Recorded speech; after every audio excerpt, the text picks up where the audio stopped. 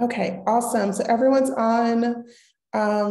I really appreciate you guys for asking this of me. I had a lot of fun creating this presentation, and it was a really great refresher for myself, just going over these basics and compiling this together. As I was doing and putting together this presentation and this little workshop, I realized that there's so much information as it relates to investing, and that it would be easier from a brain capacity standpoint and from a time standpoint to just focus on one part of it, which for today will be long-term investing. And then in the future, I may do other ones on various other aspects of investing. So today is just long-term, which I feel is the most popular type of investing. So this is the flow of the workshop today. So I'm going to talk about what is long-term investing, what types of long-term investments can you make, examples of investing platforms, talking about how to research investments, setting goals, types of investment accounts, taxes, and then there'll be some time at the end, of course, to ask any final questions if you have them. If you do have questions throughout the presentation, just raise your hand. And then once I'm done with what I'm saying, then I can have you ask your question and then we can address it. I encourage you to raise your hand throughout if you have a question come up, because we're going to be talking about a lot of different subjects. So I would like to keep the questions as relevant to what we're talking about as possible. So if you're like, oh, I have a question, but maybe I'll wait, don't wait, just raise your hand. And I can call on you and we can make sure that we're all on the same page before we move on to the next subject. So before we start, does anyone have any questions? Where is the raise hand? Is it reactions? Yeah, there it is. I got it. Okay, yeah. Cool. Any other questions? I don't have a question, but I just wanted to know if I could introduce Nat real quick since we're all on this together and he's right here. Oh, yes, of course. Tell me that sexy bastard. I'll get more light, but other than that, this is the maybe. Okay, come here. What? Come here. What do you? You. Oh. Hey, everybody. Give us a 360. I want to see the backside. Just kidding. Oh my gosh. Oh my God. Okay. He's a keeper. He's a keeper. You can keep him. How's that? That's perfect. That's That's great. exactly what I would do. Just to preface, guys, this will be going on the internet. So. Oh. Oh my God. Great. I am recording. You're gonna get rich. Okay. Nice to meet you, Nate. Nice to meet you guys. Yeah. So he'll be listening in, but we're in the process of packing. All right, this is on the internet. All right, we're done. Bye. Also, if you don't have something to write with and write on, I recommend you grab that now. I really strongly recommend that you guys take notes throughout this.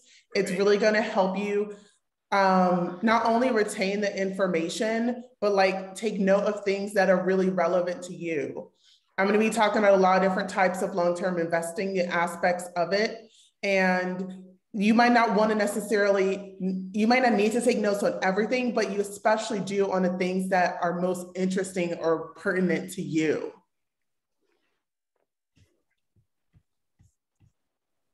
Okay. Yeah, I like all right. So first thing we're going to do is we're going to play a little game. It's really short. We're going to do investment bingo. And I want you to write these 9 little characteristics on your paper. Just draw like 2 lines and then 2 lines, make the boxes. It's really simple, 3 by 3. And you're going to fill in the boxes with the question, with the little items here.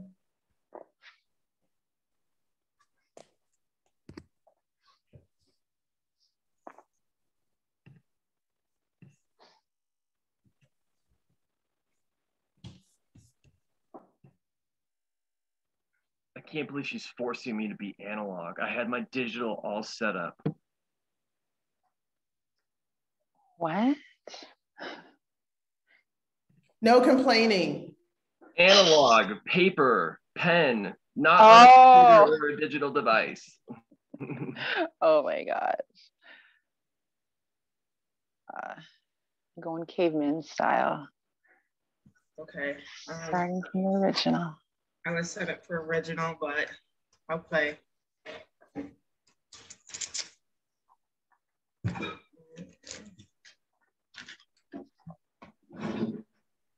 Okay, I'm gonna put X in the top left corner. Who's next? We haven't started yet. Just write the It was a boxes. joke. Tic-tac-toe. We're supposed to write down what's in the boxes, right?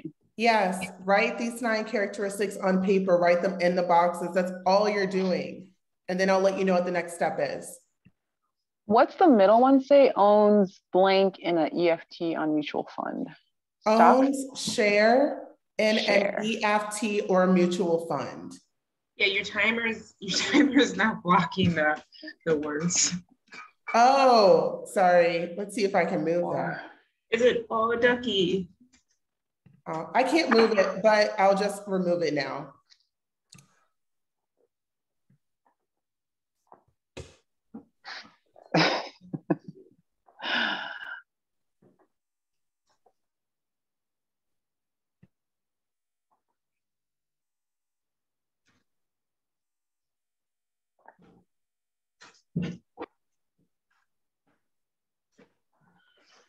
Okay. Mm.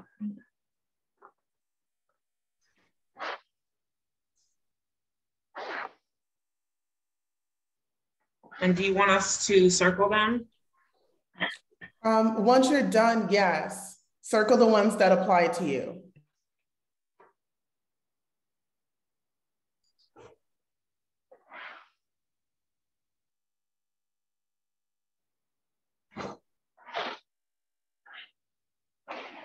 Hmm.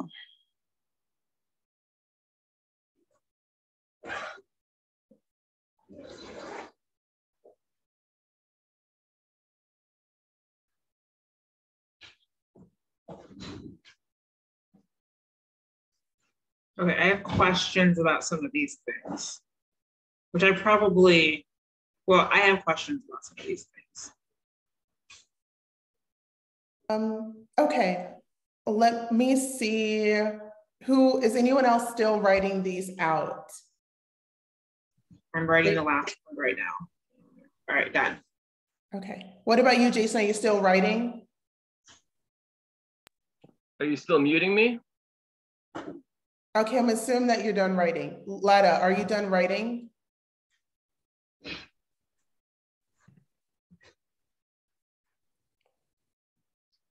She seems totally unaware. Letta, you're muted. Okay. Are you Oh, done I'm so writing? sorry. Yes, I am. Okay, awesome. Okay, what was your question, Ebony?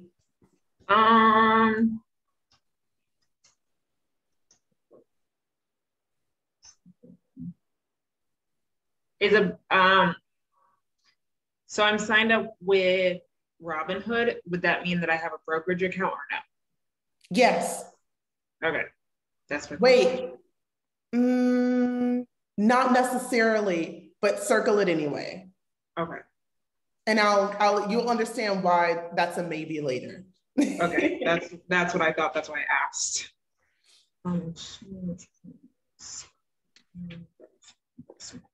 Okay, if you've already written them out, then if you haven't yet, please circle which of these items relate to you. And we'll start first with has a 401k. So who has a 401k? Show of physical hands.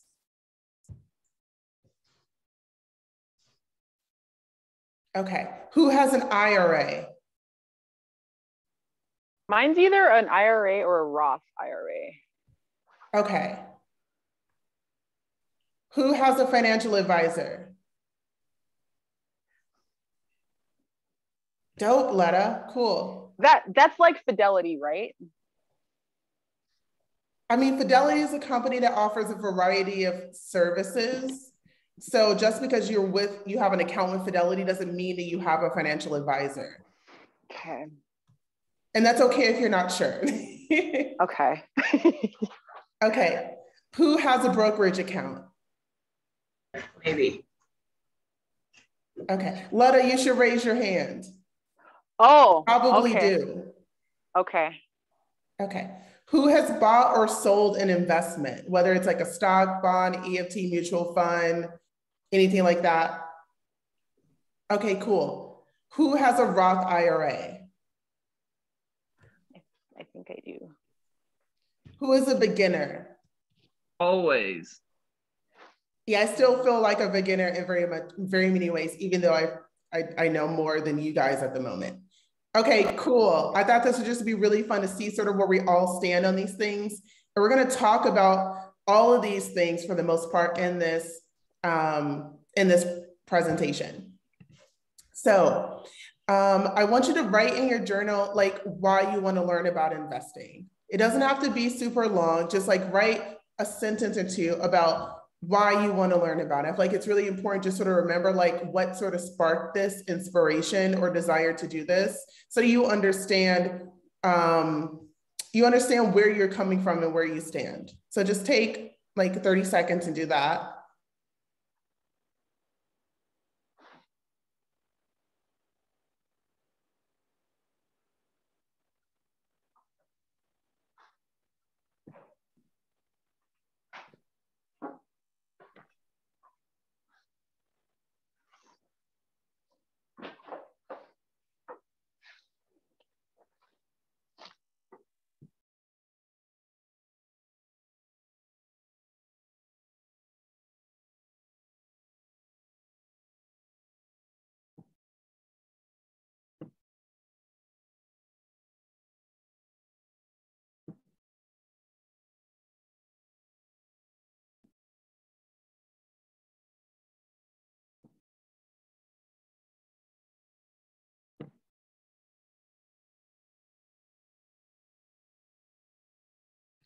All right. And then what do you want to take away from this lesson? Write a sentence or two in regards to that. What are you hoping to learn? What are you hoping to walk away from as a result of this?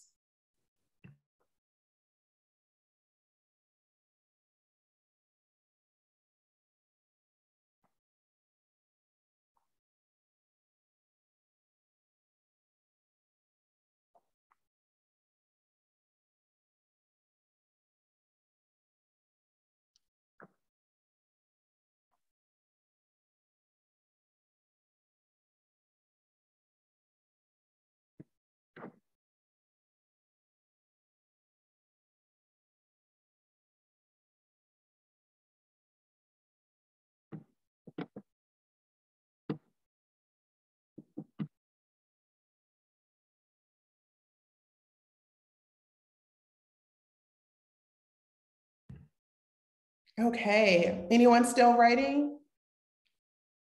Okay, awesome. So let's get into the main part of this. What is long-term investing? So investing is the act of purchasing ownership in a company or a product or a fund with the expectation that the company will increase in perceived or actual value. This is a very, very simplified definition of investing, but I feel like it's really helpful to start from a very simple point of view when you're just getting started and for what we're going to be talking about today. Specifically, long-term investing is the most popular type because it really doesn't require frequent manipulation. Like you don't have to log in all the time. You don't have to constantly check things. You don't have to constantly buy or sell off your investments. And usually long-term investments return a good yield over time versus short-term trading or short-term investing. There's a lot more risk involved. As far as types of investments, for long-term investments, there are 5 types. There are stocks, bonds, mutual funds, and then there are EFTs and CDs. Have anyone here heard of like EFTs or CDs? Yes. Yes. Okay, cool, good. Okay, so a stock is a percentage of ownership of a company. You can own a percentage of a stock or a whole stock. By owning a percentage of a company, it usually doesn't mean that you get to make the business decisions or management decisions of a company. But with some stock that you can own, you are able to vote as a shareholder. Like I had some Berkshire Hathaway stock. And with that stock, you do get to vote. And there's like an annual shareholders meeting, and you can actually go physically to the meeting in person. So depending on the stock and what company you own it in, it has different benefits or features that come with that. And some are a non-voting stock where you don't have any decision-making or voting capability at all. A bond is a fixed income, meaning it doesn't change in value, instrument that represents a loan from you to the borrower. And typically these are from the government, but also corporations do bonds as well. So it's imagine yourself as like a bank. And with this bond, you are loaning this business or the government money, and you're going to, at a certain point, get that money back. As far as a bond, what makes it different than other types of investments is that it has an end date, like a normal loan would. It has a principal, which is the loan amount. And the terms can either be a fixed interest rate or a variable interest rate. And it really just depends on the details of the specific bond. And when you're researching it and looking into it, all of that will be very clear and you'll be able to locate that information. But those are the details about a bond. And again, if you guys have questions, please just raise the hand and let me know. Any questions so far? Okay, awesome. Next. Ebony has a question. Yeah, I couldn't get to the button fast enough. I'm sorry. For bonds, so I would give money to a bank. No. And they would, no. You like a bank. You give a loan to a company. I give a loan. Okay. Yeah, I used a bank as an example, but you're lending money to the government or a corporation, and that's a bond. Okay. And then you get back certain the interest then from that? Yes. Okay. Okay. Any other questions about bonds or stocks? Awesome. Okay. Let's go to mutual funds. So a mutual fund is like a basket of stocks. They're composed of all different types of stocks or bonds, and they cover a broad range, and that's to increase the diversity within it. It is like a pooled collection of assets. It can include stocks, bonds, and other securities, and it's not traded in the stock market on the exchange. It only trades once the market closes at the end of the day. And I believe the market closes at 5 p.m. Eastern time. The market runs on Eastern time. So I believe it's like 9 a.m. to 5 p.m. Eastern Standard Time. So after the market close, it trades. There are two different types of mutual funds I'm going to talk about here. And the first one is an index fund. And the second one is an ESG, which is Environmental, Social, and Governance Fund. An index fund is a type of mutual fund or EFT, so it can be in either category. And you'll understand why when I talk about EFTs later. But an index fund is a type of mutual fund with a portfolio that's constructed to match or track the components of the financial market index, like the S&P 500 or the Dow Jones Industrial Average. And the benefit of that is that it provides like a really broad market exposure. They have lower operating expenses and lower portfolio turnover. And portfolio turnover is like how often like new instruments or products are added to it and removed from it. And they follow their benchmark index regardless of the state of the market. So like if the market, if like the index goes up or down, it's going to follow that. And so these indexes have lots of different stocks and bonds and products in it.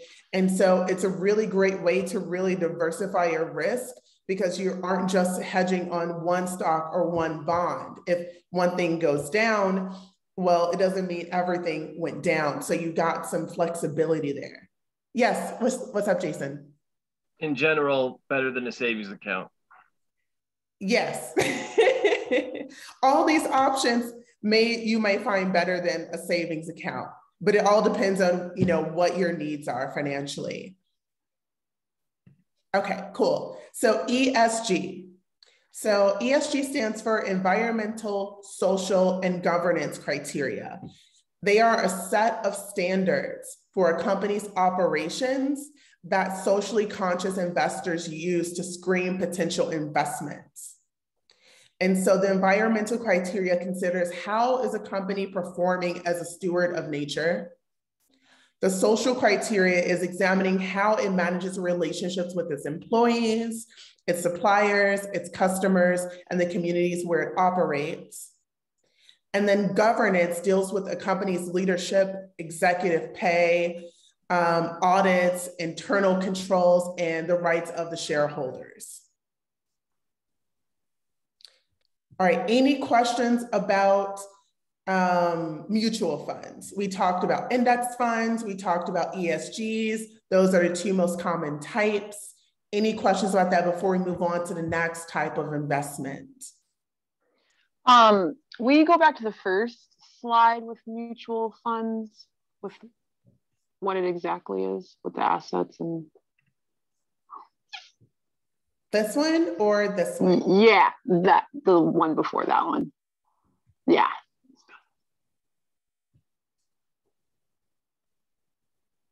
Okay.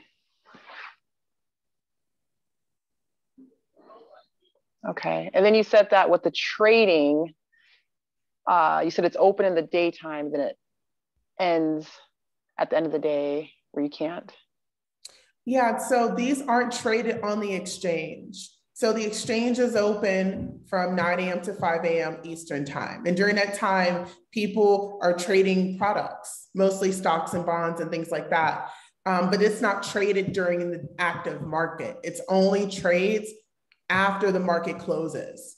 So while the market is closed, you can still place orders to buy or to sell once the market's closed. And that's what mutual funds do. Is there a reason why they are after market exchanging? My understanding is that the reason that they do it once the market is closed is because at the end of the day, they know exactly where that product closed, right? So if they are like, they have a basket of stocks and bonds, well, and my just understanding is like during the day, the market can fluctuate, right? The prices of things can fluctuate. But once the market closes, well, they know exactly where it ended for that day and where the market valued that particular product or that particular instrument. Okay. Now, I don't run a mutual fund, so I don't know what they would say to that, but that's just what I think. Okay, that makes sense. All right, any other questions about mutual funds?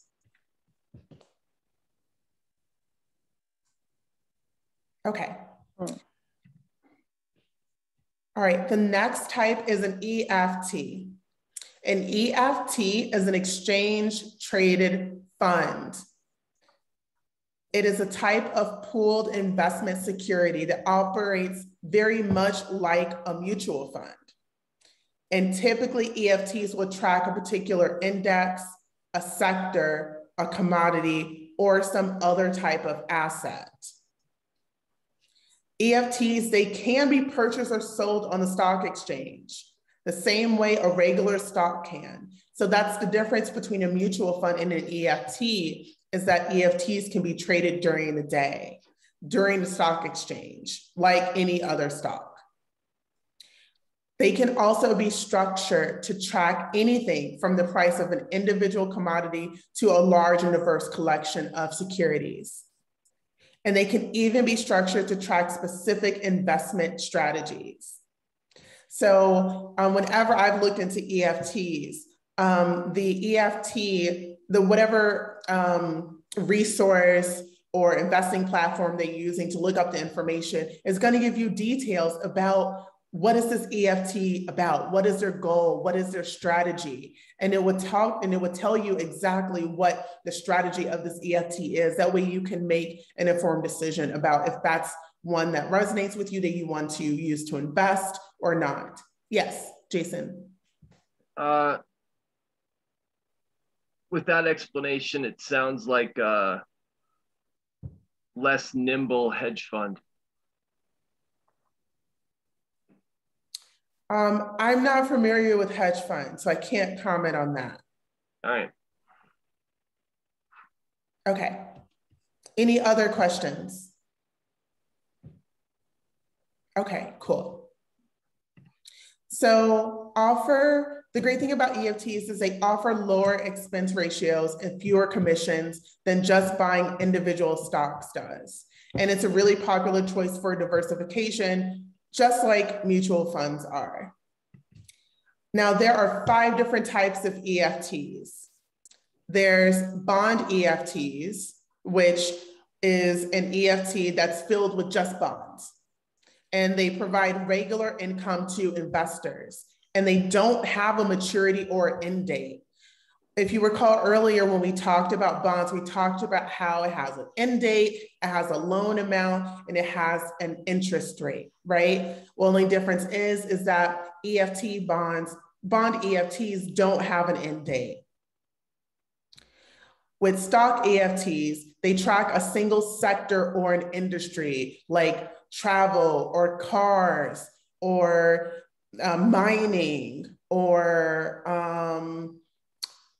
technology, and they provide a diversified exposure to a single industry. So like if we take, let's take airlines, for example. If one airline, their stock starts going down, people start losing faith in that one airline, but you have other airlines in there that are still doing well. Well, you haven't lost all of your investment because you've diversified your risk inside of this EFT for airlines. That's just an example. Now, there are commodity EFTs. They invest in commodities like crude oil, gold, things like that. And they can provide a cushion during a slump in a stock market. Typically, commodities don't really lose their value in the same way that like a regular company would, like a regular company stock would. They tend to be a bit more stable, which is why they can provide cushion during a slump in the market. Yes, Jason, you have a question? No, comment. I understand now after you explaining ETFs. So ETFs are essentially hedge funds for people that don't have the money to be part of a hedge fund. A hedge fund is a group of investors, and they have usually an amount of capital that you have to have in order to be a part of the hedge fund. So for example, it'd be like $100 million is the absolute lowest limit that you have to have in order to be part of that. And then there's this collection of investors that are the hedge fund, and they take all the capital from the different people who've given them capital, and they invest that strategically. Whereas an ETF is, you don't have to have a particular amount of money in order to be a part of it. So in other words, ETFs are hedge funds for poor people. No, I wouldn't categorize it that way. There are, depending on the EFT, some of them have minimums. a minimum amount of money that you have to invest in order to have that EFT. But not so 100 it's not million. just, I'm sorry? I'm just saying that ETFs are less exclusive hedge funds. Yeah, so the only exclusivity being that some EFTs do require you invest a minimum amount of money, and it varies. Okay, the next two types of EFTs are currency EFTs and industry and sector EFTs. Currency EFTs track the performance of currency pairs consisting of domestic and foreign currencies. And industry and sector EFTs, those focus on a particular industry or sector. They're used to rotate in and out of sectors during economic cycles. That's going to be a little bit less relevant when you're doing long-term investing, but it's just something to keep in mind because you may come across those. All right, any other questions about EFTs before we move on to the next type of investment? Okay, cool. All right, the next type, and actually the last type we're going to be talking about, are CDs. CDs are certificates of deposits. If you've been on like any normal banking website, you've probably seen something about CDs on there. It's a product that banks and credit unions offer that provides an interest rate premium in exchange for you agreeing to leave a lump sum deposit untouched for a period of time. It's very similar to a bond in a way. Yes, your question, Jason? Yeah, basically you get a little bit of, you as the consumer that's investing in the CD, you get a little bit of benefit, and the benefit that the provider of the CD gets is that they know that they can invest your money into the stock market for a certain period of time. Because if you're not going to touch it, then it's free for them to use to invest. It's basically like a less, like it's like a more of an automatic way of investing. The bank or the provider of the CD does the investing because you have agreed that you're not going to touch that money. So now they know they can touch it. By law, they can touch up to 90% of it. Correct. Okay. Wait, so a CD is not a secured, I don't know if instrument's the right word, but so they can't, the banks can't touch stuff that's in your CD, whatever amount of money, or up to 90%, what Jason said. That's a good question. Yeah. So when you have your money with a bank, your money is insured up to a certain amount. But the banks, your money isn't just sitting in a bank. The banks do lots of things with the money that's there. They make loans, they're able to offer CDs, they offer lots of other products, they do invest the money. So, but that's happening anyway. It's not just in the case of a CD. Right. So then, are there anything, I don't know the right terminology, so I'm going to use the word instrument if you understand this. Are there any instruments that you would put into a bank that they can't touch that money? Or is that's just like the risk of a bank? You are trusting the bank to secure your money, and that when you do want it, it is there for you, but they're allowed to play with it as they need. As far as I know, the answer to that is no. And there's really not much of a risk in the bank doing anything and you're losing your money because your money's insured. Federally insured by the federal government. That's what FDIC is. Yeah. So like if the bank were to like go into like, I don't know, some banks have financial issues, right? And they like make bad investments and they lose a lot of money or whatever. Their customers don't lose their money because it's insured. And so they will get that money back no matter what happens to the bank. That's why the money is insured. So, all right, I'll let you finish talking about the CD because I feel like you'll probably answer my question. Okay. So CDs are a safer and more conservative investment than stocks and bonds. And they also offer a lower opportunity for growth, but the benefit of them is that it's not volatile and you get a guaranteed rate of return. When you purchase the CD, you know exactly what the percentage rate of return is and exactly what you're going to get back and the exact date you're going to get back. There's a lot of certainty with it. And although you are locked into a term, like you won't touch this certain amount of money for a certain period of time, if you need to exit out of it early, they usually have terms built into it for that. Usually there may be some sort of penalty or something like that, but there's usually always a way to get out of it if you need to. So it really just depends on the bank and the specific CD that they're offering. Okay, did that answer your question, Ebony, or do you still have one? I don't really have it didn't answer my question, but it made my question irrelevant. I was just seeing like basically what the point of the CD is. So yeah, I guess that it's a safer investment than stocks or bonds. So yeah, I just didn't know that the banks could touch it. I thought the CD was like the secure thing. I'm pretty sure it's not an actual CD either. No, it just stands for a certificate of deposit. Okay. I'm wondering like why more people don't have CDs. Like why don't I have a CD? Like this sounds easy. Financial literacy. I mean, yeah, basically. Yeah, so that's why we're doing this. Yes, thank you. Yeah, my dad had a lot of CDs when I was younger. He said he doesn't have them anymore, or did they end? Did they end and he was able to cash out? My mom spent all that money, so I think they cashed out. Ended up buying land, and yeah, and mom spent the money. So I have one last comment. This is really helping me get clear, and I mean, it's money, right?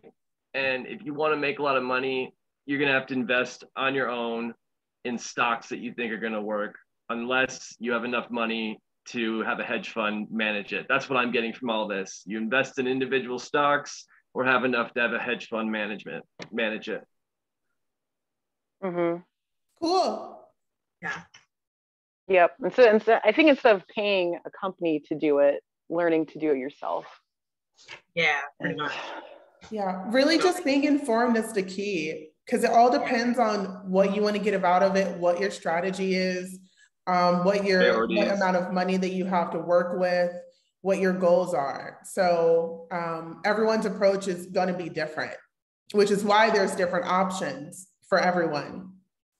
Okay, we're going to move on to investing platforms now. I'm going to be talking about 2 investing platforms, and these are 2 that I have experience with and I feel confident talking about. So the first one is Vanguard and the other one is TD Ameritrade. I sent all of you a referral to TD Ameritrade. So if you don't have any sort of investing account, you're interested in setting one up, then you can set up with them. Now, what's the commonality between these 2 is that they both offer no commissions, they both offer no data fees, and they both offer no platform fees, which is great. The exceptions to that, and what makes these different, is that with Vanguard, if you aren't signed up for e-delivery, which is like get all your documentation electronically, there is a $20 annual fee. And there are a few specific Vanguard funds that do charge commission fees to cover high transaction costs and discourage short-term trading. But that will be very clear when you go to purchase these specific Vanguard funds. So it's not like something that you're surprised by if you're reading everything. And then with TD Ameritrade, they also have no trade minimums. And what that means is oftentimes there are various products that require you, and you have to invest like minimum $3,000. I see that a lot for specific EFTs and mutual funds, like minimum $3,000 or minimum $10,000. It really just depends. But with TD Ameritrade, that minimum isn't there. Any question about investing platforms before we move on to the next section? I have a Vanguard account. I forgot about that I signed up for a long time ago. Awesome. I do like Vanguard. Vanguard's good. Okay. I do want to add, I believe that I put this in here at some point. But just in case, did I put this in here? No, I did. Okay, I'm gonna get to it later. Okay, just to make sure I wasn't missing something. Research. So for a diversified risk, if you want to do the basket mentality, I'd recommend EFTs and mutual funds.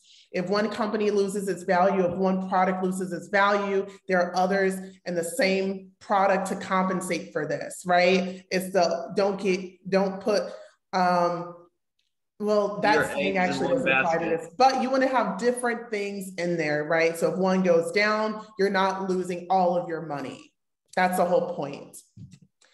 For stability and low risk is going to be bonds and CDs. They usually have a fixed rate and a fixed value that are unaffected by the market. And if you're doing a CD, it's federally insured.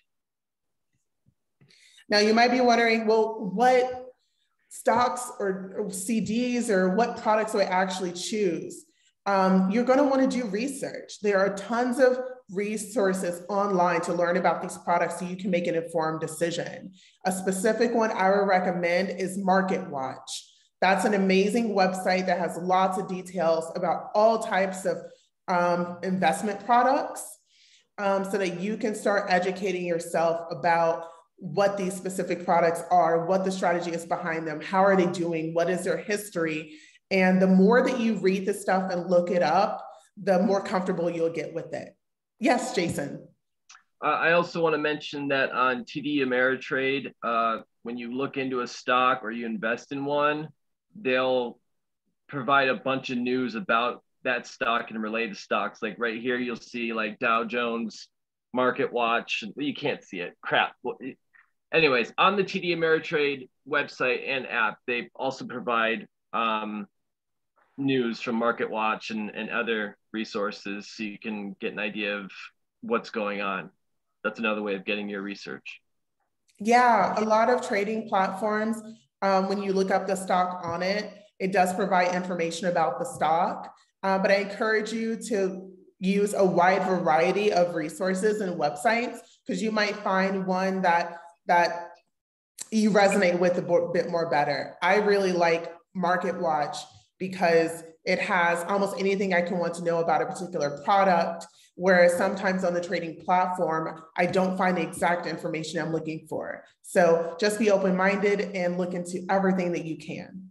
What's up, Ebony? I was just going to mention that Robinhood does the same thing, but you had mentioned that a lot of platforms do that because I know not Acorns, another one does the same thing, but yeah, getting it more detailed stuff is nice because they don't always provide like a whole host of like detailed information just because like that's not what the platform's for. Mm-hmm. I agree, and that is correct. What has been my approach and what has really helped me have the most consistency and longevity with investing is to invest in things that you care about or that you love or that you're passionate about. So like I like to travel. And so I like to invest in a lot of products related to airlines, like Southwest stock or Delta stock or things like that. It makes it a lot easier for me to understand the information when I'm doing the research and looking at the news and the information because I have some interest in it and some knowledge of it, even if it's just from a consumer level. And like, I wouldn't choose something like mining for gold. Sure, I like gold, but like not mining. I don't know anything about mining and it doesn't really interest me. And if I'm trying to read the information about this mining EFT or look at the news, like a lot of it goes over my head because I really don't have the interest in it at that level. So this is a helpful tip and something I recommend that you do is start with things that interest you. Any questions about researching before we move on to the next section? Okay. Set goals. You're going to want to set some goals. And I have 3 questions here I want you to answer. And it's going to help you determine what your investing strategy is. So the first one is, what is your time frame for investing? So how long do you want to have your money invested for? Do you want to have it invested for 5 years, 10 years, 20 years? Are you thinking maybe 1 or 3 years? Are you thinking for after you die, maybe for your children or your descendants? Like, you want to think about what is your time frame for investing based on where you are right now. The second question you're going to want to answer right now, write this down, is are you investing for income or for growth? So when you're investing for income, you're investing with the expectation that you're going to get dividends out of it, like that you want to live off of this income from these investments. And investing for growth is when your products do produce returns and dividends, they're automatically reinvested and those continue to build, it builds on what was already there. So that's more of a growth strategy. So which one do you think that you will be interested in, income or growth? Typically, a growth strategy is a more long-term strategy because all the money's staying in there, you're not taking anything out, and it's in there for the time frame that you set. Whereas if you're investing for income, as there are returns and dividends generated, you're automatically withdrawing those. That's more of a sort of a, I guess, it's a mix between short-term and long-term, but it's a little bit different. And then 3, are there particular sectors or financial instruments that excite you? Goes back to the research question. Write down maybe 1 or 2 areas or industries that you're interested in, like is it technology or travel or cars or commodities or something like that. So think about what sectors you're interested in. Maybe you were interested in the ESG, the environmental social governance, or you're interested in publications. So those are just some things to think about, and I want you to jot down some answers so that you can start to build your strategy going forward. Any questions about investment strategy before we move on to types of accounts?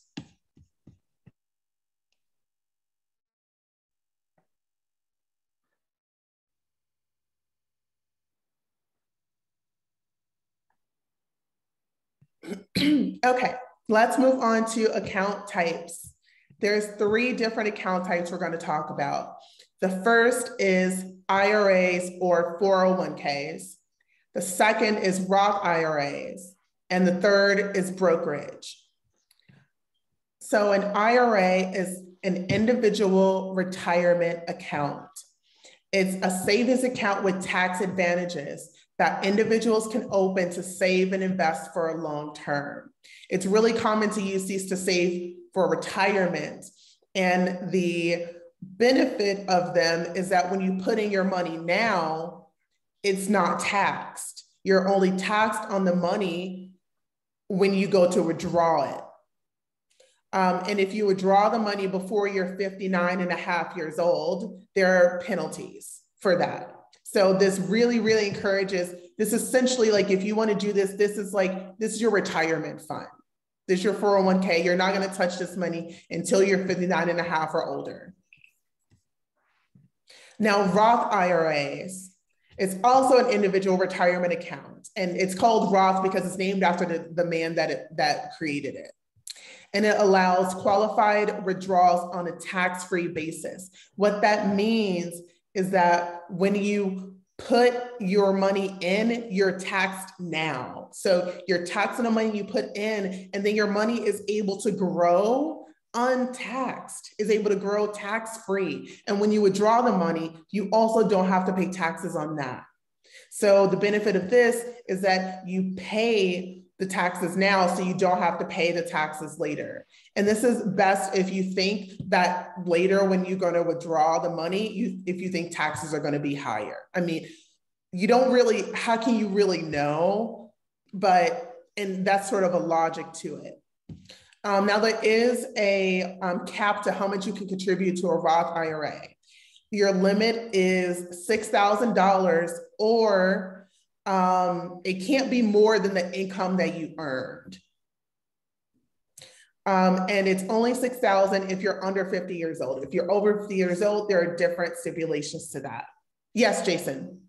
It would make more sense to get taxed now if you're investing in a Roth IRA to make money. Because if you're getting taxed for 5,000 and then you pull out 50,000, it makes sense to get taxed when it was only 5,000.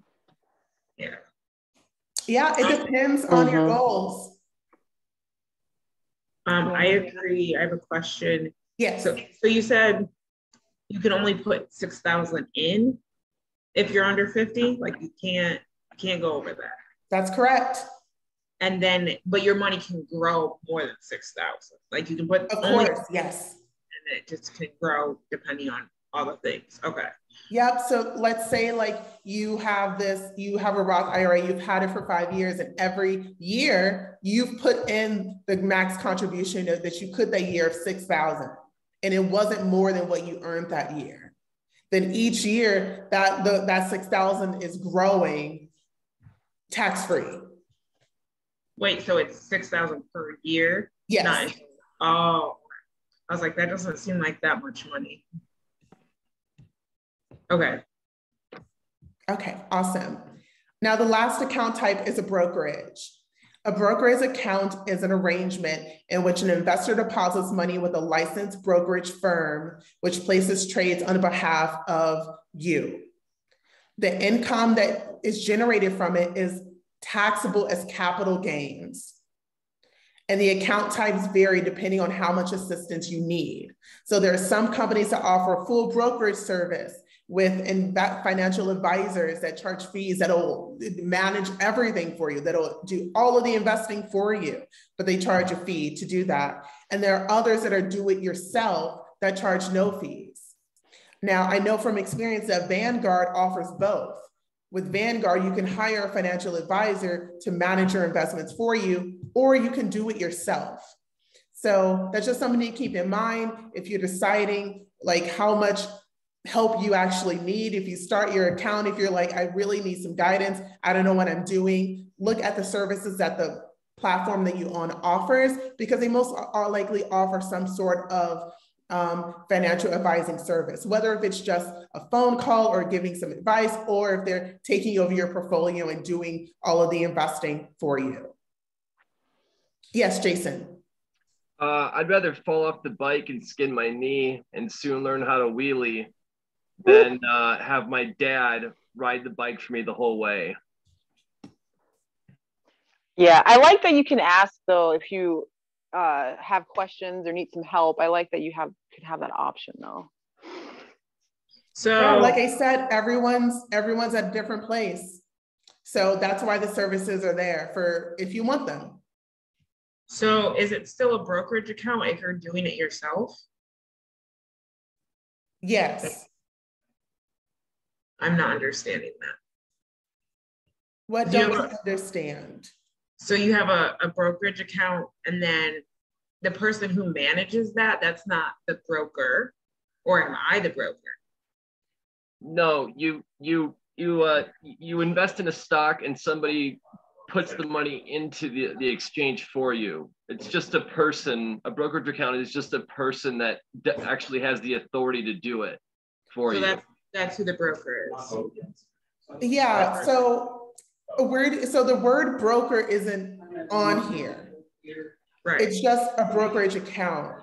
So like with TD Ameritrade, for example, like you place an order that you want to buy a certain amount of shares of a certain stock. And then the brokerage firm, TD Ameritrade, they place that order in the exchange for you. Sometimes it's an actual person. Sometimes they're using automated robots to do it. It really just depends. Okay, I didn't realize that TD Ameritrade was a brokerage. They offer a brokerage account. I believe they may offer other accounts as well. They might offer IRAs. They might offer other types of accounts, but they for sure offer a brokerage account. Okay, so then with a brokerage account, are you only trading stocks and bonds, or can you do EFTs as well? You can do EFTs as well. You can do stocks, bonds, EFTs, mutual funds. Okay. But another difference here between a brokerage account and other accounts that I didn't stipulate is that with a brokerage account, it allows you to do a lot more complex trading and lends itself to short-term trading. Like if you want to do options, or if you want to bet against the market, or different things like that, then you need a brokerage account to do that. I'm not getting into all that right now, but you can't do that sort of stuff with an IRA or with a Roth IRA. That's what Yes, I Jason. came for. I came for that. I want the puts and the all of that. I came for this part right here. I want to understand more of the brokerage part of it, you know. But it's all right. This was good because now I'm sure I don't want all that other stuff. So I appreciate it. Part 2 coming soon. What'd you say? Part 2 coming soon. Okay. Yeah, because this helped me understand more of the terminology to also get clear. That's what I wanted out of this, just clarity on the different things, just concise instead of learning them at random points in time. And yeah, I think that, well, I still want more information on a couple of things like CDs and EFTs, because I feel like with EFTs now, that's like this whole thing, but specifically with trading and stuff, I want to go deeper into that too. But this is good because now I understand the basis for trading in general, because I know like this all applies. Okay, cool. Yeah, I definitely plan on doing some more in the future. And yeah, so we can continue to learn and continue to educate ourselves. And yeah, but you said you had more questions about CDs? More so like how to actually go about getting one, like the specifics of my bank and like how to set that up and everything. Oh, okay. Yeah. Have you ever like opened a bank account online? Not online, no. I've only done it in person. So you can of course go into the bank and do it, but you can do it online. So you can set up bank accounts online, you can open a new account online, you can purchase a CD online. It's really simple, it's really easy. So I recommend like whatever bank you're with, if you go into like account offerings or something like that, there may have an option there, or you could just go to their main website and look at the financial products that they offer. Honestly, a lot of people don't ever do that. They just log into their bank account and then that's it. Or then they go to the bank and set up their account and then they log in and that's it. And they don't really look around. But on the bank's website, it'll have information about their offerings. Okay. Yeah, I mean, I've looked at the website. An example. In terms of like the routing number, and I think that was about it. So, what bank are you with? I'm with a credit union back in my hometown. I'm with the other credit union back in Carbondale. So I'm not with any bank. So I know that credit unions can sometimes be limited. Like my main bank, they don't have any a trust department. I don't think my other one does either. So I am in the process of looking for a bank that does have a trust department. Okay, so let's do this. Okay. I'm gonna pull up an example.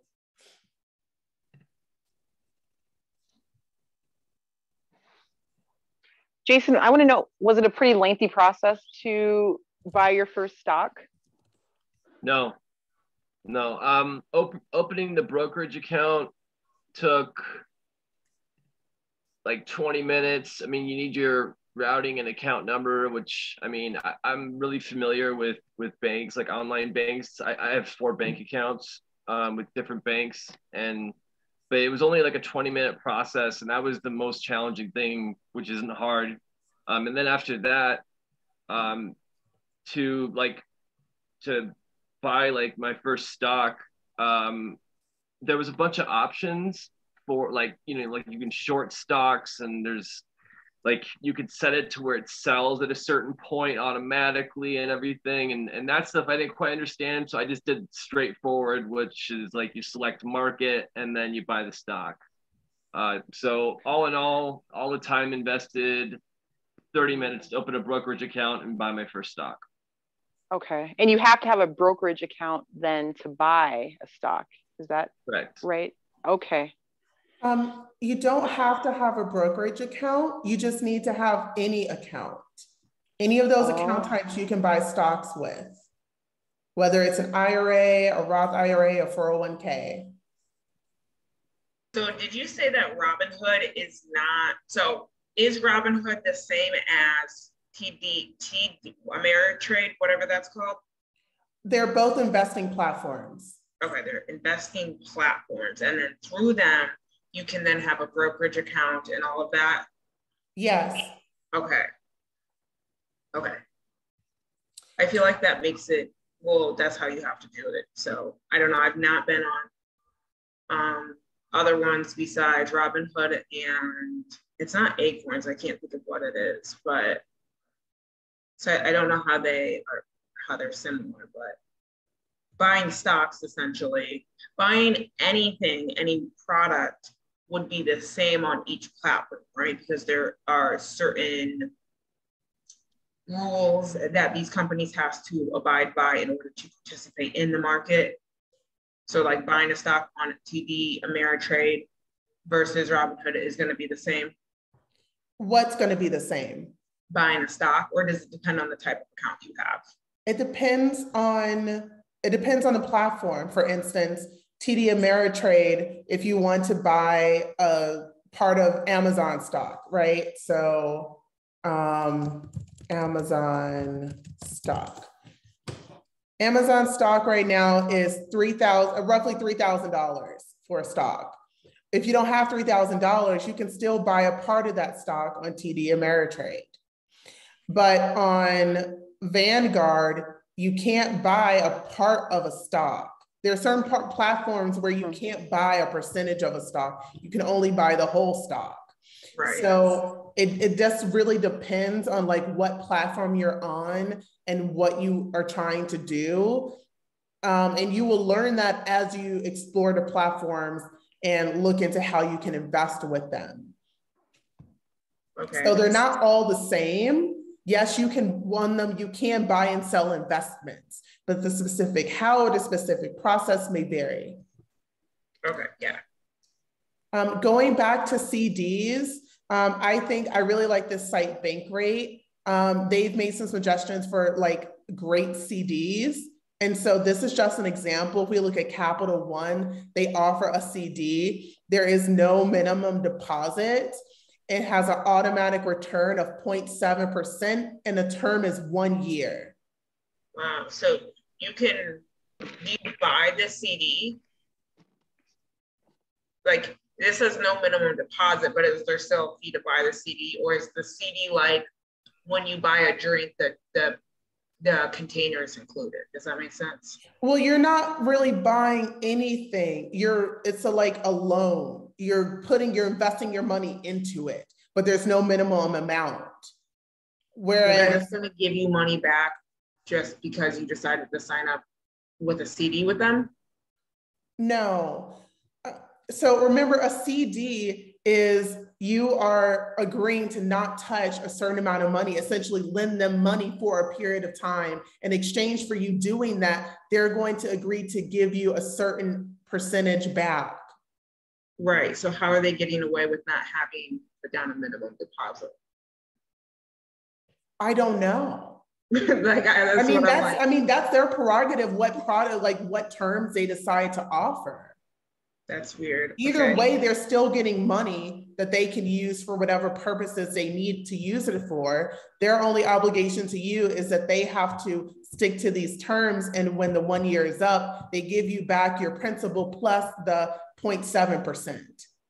Right. So then can you add money? Like, so you put the money in to start with, and then your term starts. Can you keep adding money before the term is over? Or is it like a one-time in my experience, no. Okay. There may be exceptions to that, but in my experience and what I've looked into, the answer to that is no. Here's another example. Here's Pentagon Federal Credit Union. They offer a CD with a return of 1.25%. you have to put in a minimum of $1,000 and the term is 2 years. Okay, that makes sense. I'm wondering how Capital One does that, but that seems more, I don't know if I would say advanced, but. Well, the thing about it, either way, they're getting money to work with. They're not at any disadvantage. But isn't the money you deposit like the money that they're able to play with? Yeah, but if thousands or millions of people are doing that. But if everybody's doing what? Even your bank, even your money in your savings account, they can play with that too. Yeah, they're doing that anyway. So this is just extra money that they get to use for whatever financial services they want to offer, whatever investments they want to make. So it doesn't matter if you only got $1 in, but if that's the power of a bank, if everyone puts in $1, if 2 million people put in $1, they have $2 million. Right, but I just don't understand why there's a minimum deposit. Like, how do they make money off of that if there's $0 that you're putting in? Like, I know that they can. You can't put in $0. Well, that's what it says. It says minimum deposit $0. I understand that it says that. Oh, but then put in $0. That's investing nothing and then getting back nothing. Because then you don't get anything back because you didn't put anything in. Yeah, you can't. It says 0 because they have to put something there. It should say $1. Okay. Okay. That's false advertisement. Yes, but also if we just think about it, no one would invest no money. That's no investment. Yeah, I was like, why is that even there if they're saying there's not even a deposit? That's literally nothing. Ebony, what's the weather like on Venus these days? It's 85 degrees. Wonderful. Okay, we're gonna go back to the presentation and we're gonna now talk about taxes. Pisces. So you have to pay taxes on any withdrawals from your account with the exception of a Roth, because with a Roth, you pay taxes before you put the money in. Whatever investing platform you're using is going to notify you and send you tax forms when it's time to file your taxes. I've gotten emails and mail from Vanguard and TD Ameritrade that it's tax time and to look at my forms. So you need to do that. And I recommend that you hire a professional CPA if your situation becomes complex and you become confused. It's better to hire someone to help you. It's not that expensive to hire a tax professional if you get confused versus making a mistake or not paying the right taxes and then the IRS is mad at you. So do that, please. All right, that is the lesson. I hope you guys have fun learning about long-term investing. And before I move on to the last part here, do you guys have any questions about anything that we talked about in here about long-term investing? So you said you only have to pay taxes if you withdraw. I said that if you have a Roth, you don't have to pay taxes on it because you pay taxes before the money went in. Right. But anything else? Yes, everything else you pay taxes on. There's not a minimum with stocks or anything. Like, so like if you're on a W-2, depending on the state, there's like a minimum that you can make. And if you don't make that minimum, you don't have to pay taxes if you don't want to.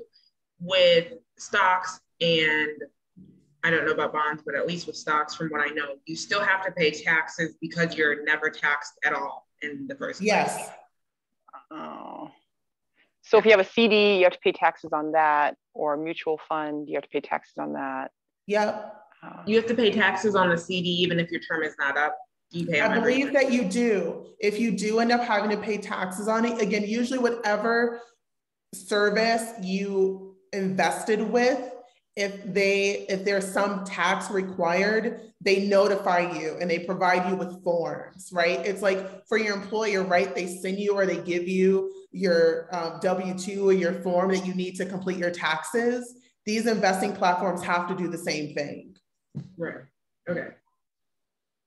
I always wondered, I thought that actually it was the same as like when you're under a W-2, like you have to make a certain amount. So I didn't pay taxes last year on what I made last year, which was like 91 cents or something like that. It was something really low. So I'm not concerned about it, but that's good to know because obviously I don't want to keep doing that moving forward.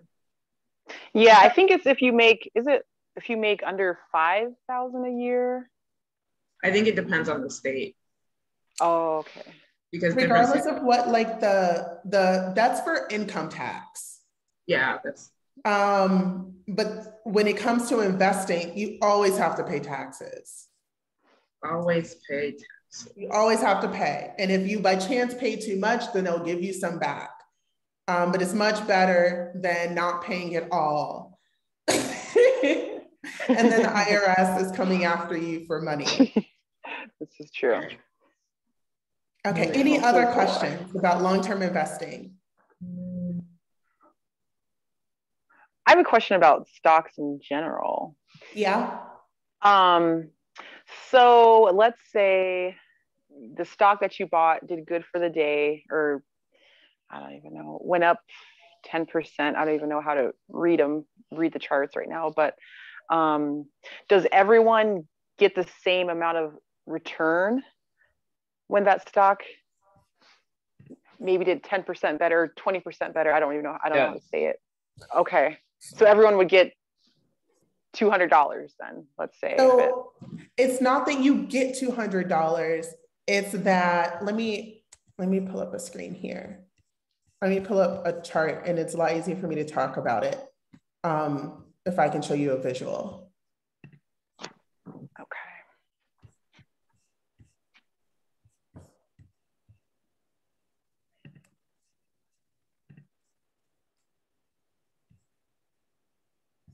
Okay, let me share my screen. Okay, so right here, I have Amazon stock. This is for the past 5 days. And so let's say on the 24th of February, Amazon stock, and if you see in blue text, it was $2,800 basically. And so, but the next day on February 25th, it went up to $3,000 roughly. So that means that the stock that you bought is now worth $3,000. If you bought it when it was worth $2,800 and then it went up to $3,000, well, then you gained, your stock gained value. But if you bought it when it was $3,000 and then it dropped down to $2,800, well, then your stock lost value. So when the stock goes up, you don't just get money. It's just the value of what you bought changes. Oh. So the value is changing over time. And depending on when you buy and when you sell determines how much your return is.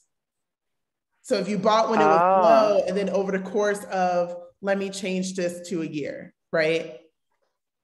So if you bought the stock when it was up here, when it was $3,700, but then now it's $3,000, well, then over the long term so far, you've sort of lost some value. But the great thing about long-term investing is that generally over time, the stock value goes up.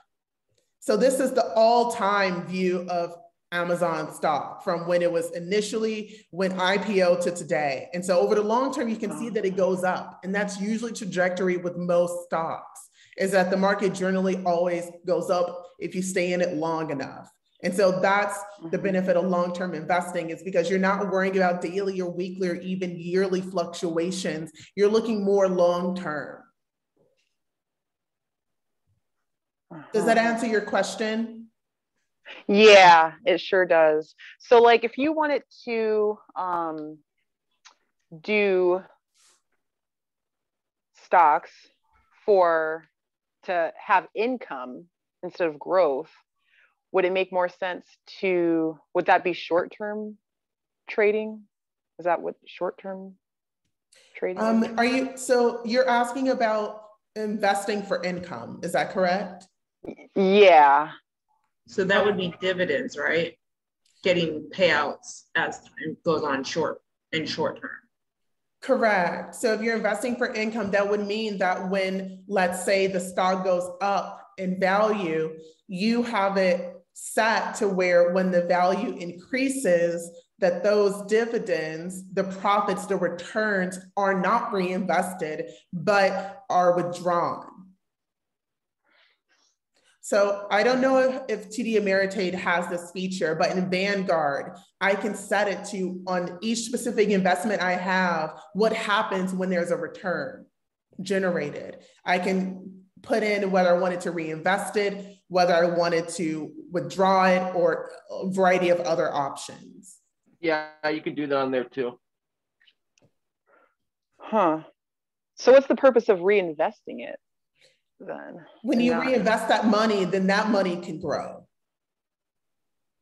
Like, let's say you put in $5,000 to invest, and every time that 5,000, the value went over 5,000, your initial investment, you have it set to income to take out the money. So it's always just that 5,000 that's growing, but that's all that you're making money off of. Versus if the 5,000 grows to 5,100, well, now you're investing 5,100, right? So your returns are able to increase the more money you have that's actively in there.